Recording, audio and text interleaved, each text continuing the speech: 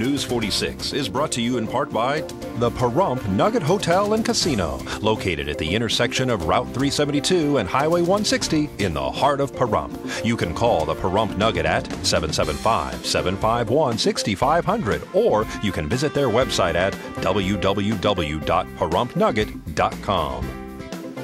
News 46 is also brought to you by Affiliated Chiropractic and Physical Therapy, specializing in comprehensive accident rehabilitation. Our goal is to create the individual treatment plan that will restore your health and end pain. Come in for your free consultation. Call 775-727-8900. Pahrump's #1 media source for local news, weather, and sports.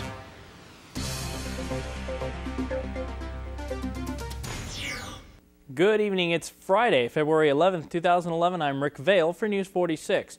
Topping our news this evening, a bank robber is still on the loose after robbing the U.S. Bank in Smiths today at approximately 10 a.m. Deanna O'Donnell has more.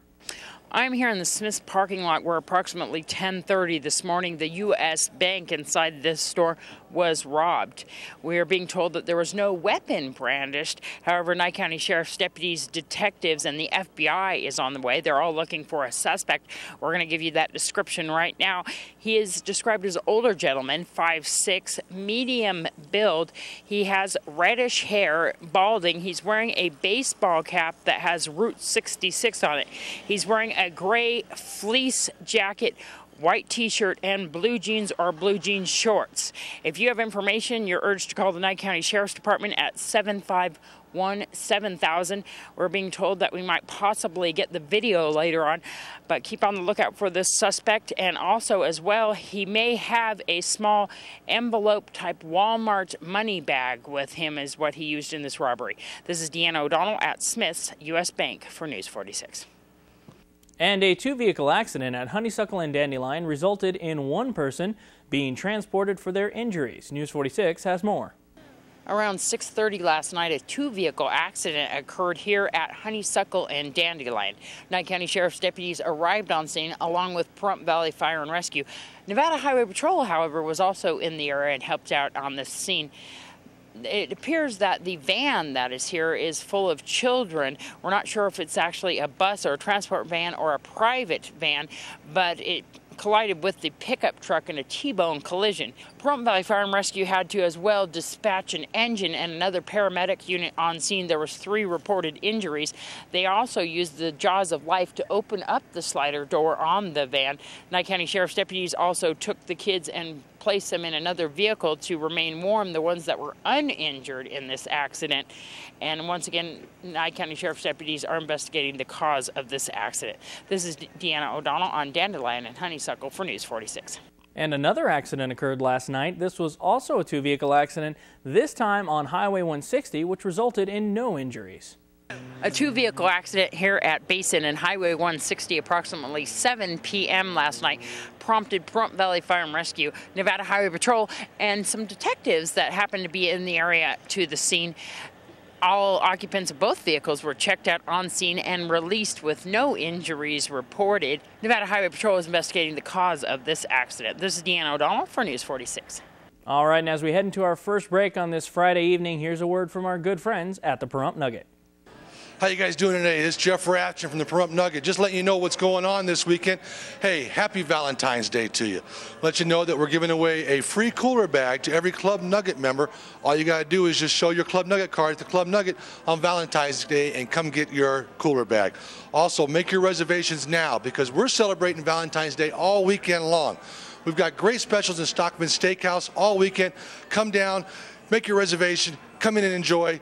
Remember, better to come into our house than be in the doghouse. Also, we got some great stuff going on in bingo. We've got great bingo specials going away. Everybody in bingo on Valentine's Day is going to get a box of chocolate with lower buy-ins, higher payouts. Come on down and enjoy us. There's no other better place to be than at the Nugget. See you when you get here. Bye. News 46 is brought to you in part by the Pahrump Nugget Hotel and Casino, located at the intersection of Route 372 and Highway 160 in the heart of Pahrump. You can call the Pahrump Nugget at 775-751-6500, or you can visit their website at www.pahrumpnugget.com. News 46 is also sponsored by Affiliated Chiropractic and Physical Therapy, specializing in comprehensive accident rehabilitation. Our goal is to create the individual treatment plan that will restore your health and end pain. Come in for your free consultation. Call 775-727-8900.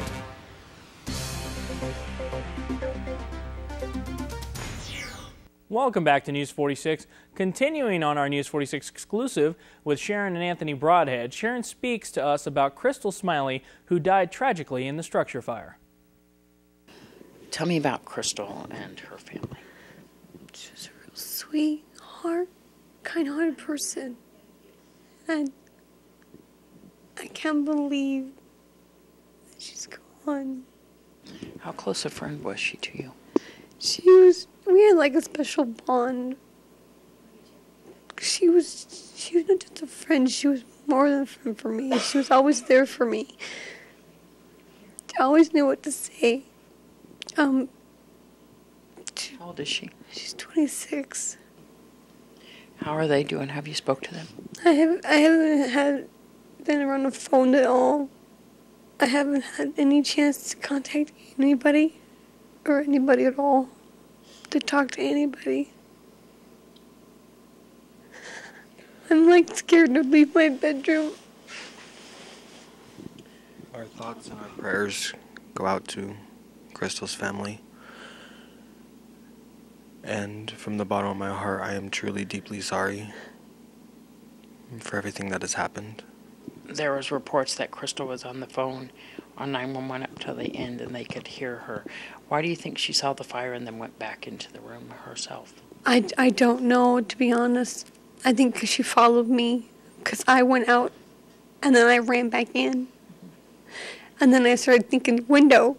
All I could think of was window. And then that's when I ripped open the window, because it wasn't locked. I guess it's like my summer window. I wait for the summer to come. So I opened it, and this thing, I know I'm flying out of it. And then I run around the house screaming for help. For 2 ends of the house, I end up screaming. I'm like, please help. And all the firemen could say was, they're trying their best. So much pain, not only the loss of your children, but the loss of your friend. Yes. We would like to thank the firemen and the police officer and anybody else involved who has been injured or anything, and thank you. Thank you so much for everything that you guys did. We were unable to save my boys, but we're here, and we're gonna live from this. We are gonna turn this, and we are gonna be better people. I hope everybody learns, and again, be prepared, find an escape route, educate your kids. My kids were young, but they could have known, and they would have known. Be prepared. For those who would like to make a donation to the Broadhead family after the loss of their 3 children during the fatal blaze earlier in the week, you can go to Nevada State Bank. The account number is 0258041714, and the account name is Anthony Broadhead. Again, that number is 0258041714, and that is at Nevada State Bank under the name of Anthony Broadhead. Now, due to numerous calls concerning the fundraisers for the Broadhead family, News 46 decided to repeat the following story. Julie Hargis and Car Studio will be holding a fundraiser this weekend to benefit the Broadhead family. News 46 has more. Well, down here at Car Studio in front of the Prompt Nugget, this Saturday, February 12th, from 9 a.m. to 3 p.m., we're going to have a benefit car wash for the Anthony Broadhead family. And tell me what that consists of. We're going to ask people to come down and have their car washed and make a donation to the family. We will be donating our time and materials to do that. If someone doesn't have a car, they want to still help, they can drop off a donation. We'll be making sure that that gets to the account that's been set up. And if they'd like to come down and help wash cars, I think we're going to need a lot of help. So bring your old towels, come and dig in and help. I think it's going to be a great time for the community to be able to come out and help this family who suffered very deeply and from this tragedy. It's just it's an awful event, and it's really touched our hearts. I talked to Terry, the owner, this morning, and he said, absolutely, let's do it. So we're going to have a car club down here, so you can come down, look at some classic cars while you're down here having your car wash. Everybody wants to contribute, just looks for the signs. Danny at High Impact is printing us out some signs, so come down here, look for the signs, you'll be able to find us. I don't know what the family may need, but if somebody feels like they have something they would like to donate, if they want to drop it off here, I'll make sure the family gets it too. Anything we can do to help. This community does pull together, and that's what we want to do. We want to be part of it. Thank you so much, Julie. And for more information, where can they call? They can call me on my cell at 775-513-0960. And once again, what time? It is Saturday, February 12th, Saturday, from 9 a.m. to 3 p.m. And our blessings and best wishes to the Broadhead family. And as we mentioned yesterday, Tamara Trudeau and Saida Trudeau Chrysler Jeep and Dodge are accepting clothing and monetary donations for the Broadhead family. Clothing sizes needed for the surviving family members are junior pants size 0 through 1, junior shirt sizes medium, shoe sizes 6.5, girls pants size 14, girls shirts size medium or large, ladies pants size 14, ladies shirt size extra large, ladies shoe size 8. All donations can be taken to Saida Trudeau Chrysler Jeep and Dodge. For more information, you can contact Tamara Trudeau at 775-727-0102. Now, after the break, a lucky winner in the Valley gets free tickets to NASCAR. We'll have more news right after this break. Please keep it here.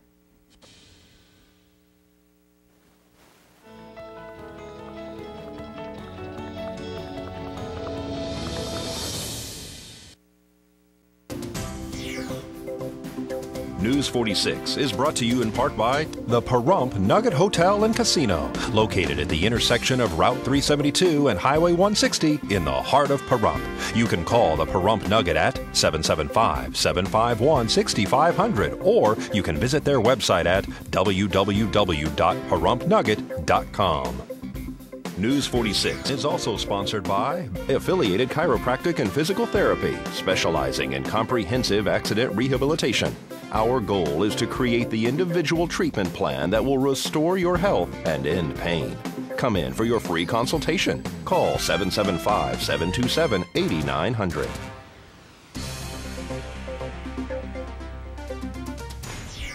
Welcome back to News 46. A lucky lady from Pahrump won NASCAR tickets this morning. News 46 reports from Career Connections.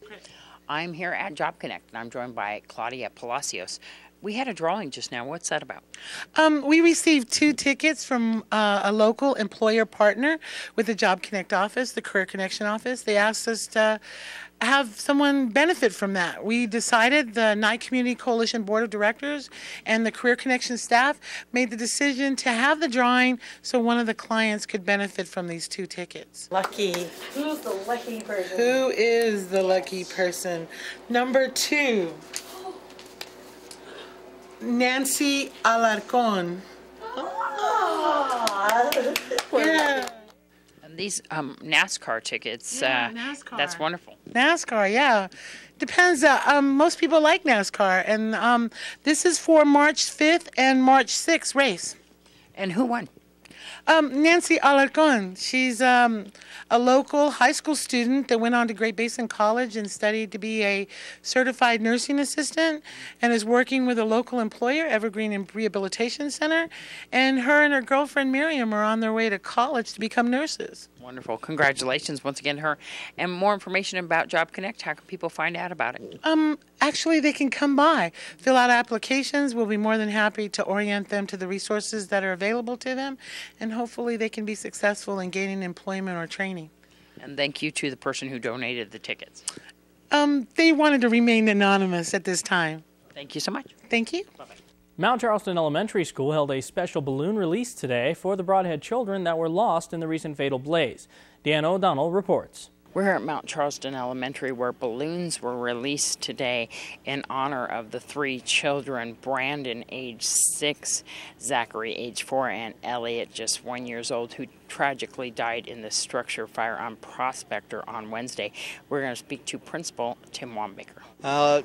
With the loss through the fire, it's a great way to have some closure, some prayer, if you will, some positive thoughts, just some memories, and the kids use that balloon release to just send the best to their classmate, their friend, and the family. So it's a tough time. It's a very tough time. Tell me how the school is handling it right now. So many kids are in pain. We had the Liz in 5th grade. He was her brother, and so that 5th grade group obviously is feeling the effects of it. And the kindergarten class is a lot of the kids. They understand it now. They've talked to the parents. They've talked with counselors here at the school, and they're understanding a little bit more. But death is never an easy thing to deal with. And as a staff, as students, it brings back past feelings. It brings back, my grandfather. It brings back my pets that died. So it's all a culmination of things, and a lot of kids everybody handles it differently. So this is a good way to give some closure, if you will, but also send some positive thoughts and best wishes to them in the afterlife. I can say you never want to have a ceremony like this for a student, for any child, and obviously this is a difficult time for the family, also for the students in Mount Charleston, the staff at Mount Charleston, and as I mentioned before, we've always been a very strong family, and this is definitely a loss of our own. Dear Brandon, we're glad you were in our class. We came to love you so. We can't believe you're gone now. We're so sad you had to go. We will always remember you and the special things we did. But most of all, we want to tell you that you were one very special kid. We love you. We miss you. Your friends in 15B.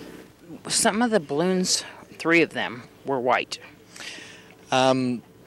Symbolizing the 3 kids, obviously, and is a terrible tragedy. And Prump and the schools have all, there's fundraisers set up. There's all kinds of, the community comes together in a time like this, and Prump's always been very good with that. And I know that there's some accounts set up.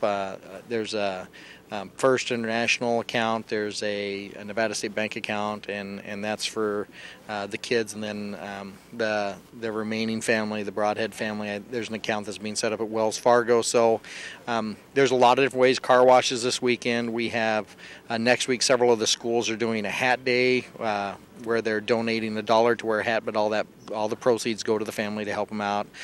We have food drives, toy drives, clothing drives, anything to help the family. And obviously, again, it's a terrible tragedy, and everybody's just trying to plug through.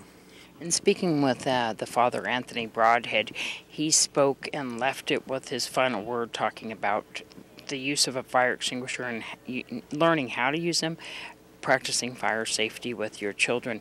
Is that some issues that have come up with the children here? A little bit. Right when we found out about the tragedy, I wrote a letter to the parents and the students, and I just said, there's a tragedy, and at this time, be ready to talk as a family about fire exit, fire safety, but also talk about the loss of loved ones, be it animals or other family members, to give the students and the children somebody to talk to, and that counselors were going to be on hand. That was a very touching story for a very tragic event. Folks, we're going to have a look at your weather coming up right after this short break. Please keep it here.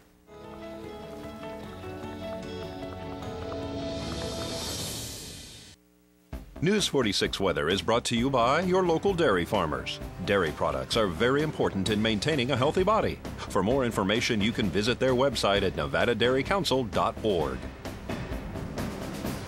Hey everyone, welcome back to News 46. I'm Rick Vale with your weather. Today we had a high of 62 degrees. Winds were coming out of the east-northeast at about 8 miles per hour, not too bad. Pressure holding steady, 30.29. Sunrise was at 6:36 a.m.